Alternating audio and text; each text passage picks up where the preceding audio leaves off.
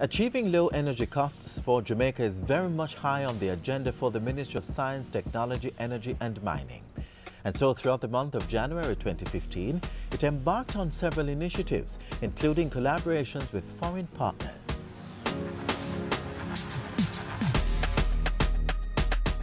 In January 2015, government led the charge to achieve energy security and low energy costs, with projects to build out the national infrastructure and strengthen human capacity. Announcement was made on January 14 for the rollout of the 78-megawatt renewable energy project in February. The $196 billion project, which is expected to be completed by March 2016, will see 1 solar and 2 wind energy plants being constructed in Clarendon, St. Elizabeth and Manchester. Contracts are now in place, power purchase agreements have been signed, and licenses have been issued. On January 19, Wigton signed a $40 million contract with Spanish firm Gamesa to begin work in April on the 24-megawatt Wigton 3 plant.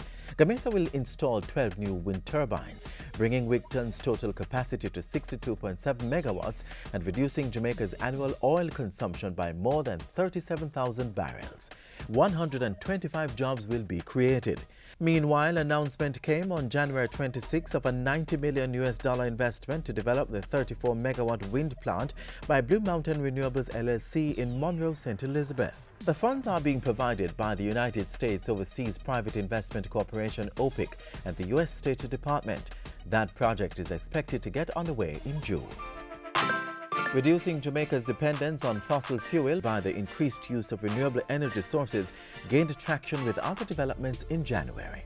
Jamaica is even more resolute and committed to continue on this path of energy conservation and efficiency, energy diversification, to embrace the newer, cleaner fuels, and of course, fully take on board renewables. A memorandum of understanding was signed on January 21 to both promote clean energy and strengthen government's energy conservation and efficiency program.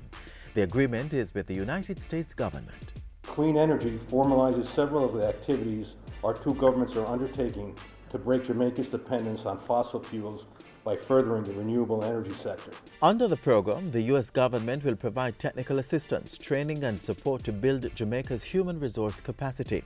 The government of Jamaica, meanwhile, will provide the necessary access to data, personnel and information to facilitate the project. The agreements must be judged on their, not only on their material value alone, but their qualitative value and the tremendous contribution that they can make to the development of our human resources and the impact that they can have on our environment, an equally valuable resource.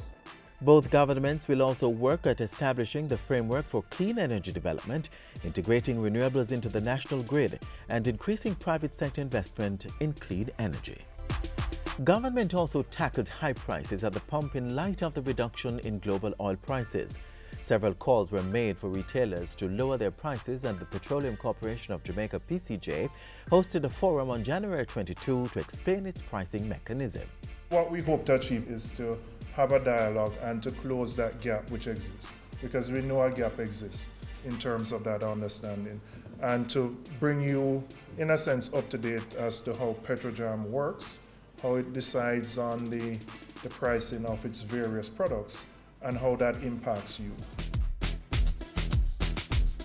One component of the governments of Jamaica and the United States Clean Energy Program is the expansion of broadband network in rural communities. Solar energy systems are to be constructed to facilitate the rollout using TV white spaces.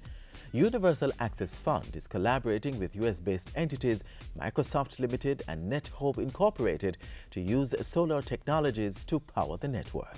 And what it will do is to ensure that those communities that are way beyond the reach of the commercial operators, we are now going to be able to capture them, we are going to be able to provide them with broadband services. A pilot project to explore the feasibility of the initiative is underway and will run for 6 months.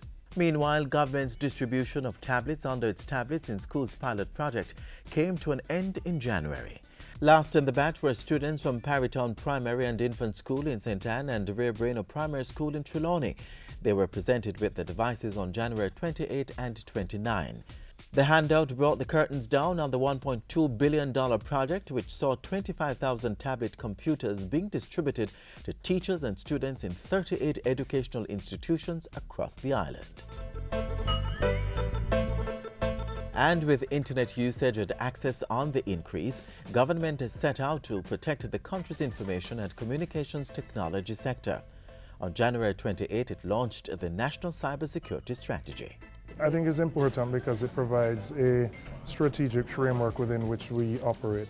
We were doing a number of activities in the cybersecurity space. This underpins all the activities, places them in a context, and provides a kind of framework for how we will attack cybersecurity as a nation.